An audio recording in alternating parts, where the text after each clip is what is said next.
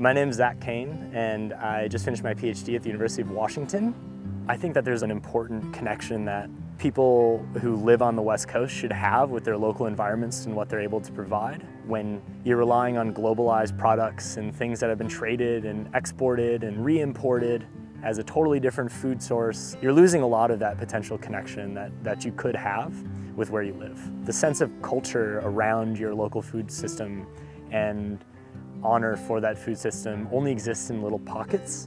Typically, people don't really think about that, and part of the thing is they rely on the cheapest food they can find at Costco or Safeway, and that's fine, but it would be really cool if we could start to encourage a lot more of a provincial approach.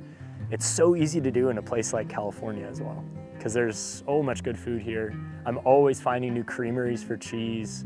There's always some weird new fish that I haven't seen before, and it's so cool to be able to kind of connect with your food in that way. And that's something I think that Americans in general could encourage more of, is just having a little bit more pride for their food producing regions, whether that's in the ocean or on land. So to me, that is a really important thing to think about, is being rooted to the place where you live. From a food standpoint, from a policy standpoint, it's just an important thing to do.